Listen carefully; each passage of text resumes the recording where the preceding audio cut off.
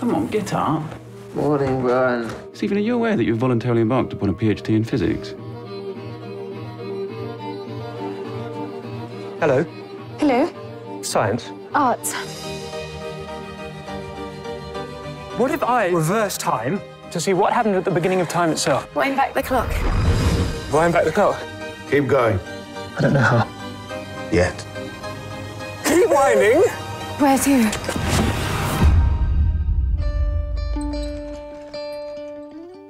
It's called motor neuron disease. Life expectancy is 2 years. I want us to be together for as long as we've got. We're going to fight this illness together. Good luck. Why? I'm okay. So, this black hole at the beginning of time. Brilliant. Brilliant, Stephen. Well done, Doctor. He has pneumonia. The only way he will survive will be to give him a tracheotomy. He will never speak again. Yes, he will. My name is Stephen Hawking. It's American. Is that a problem?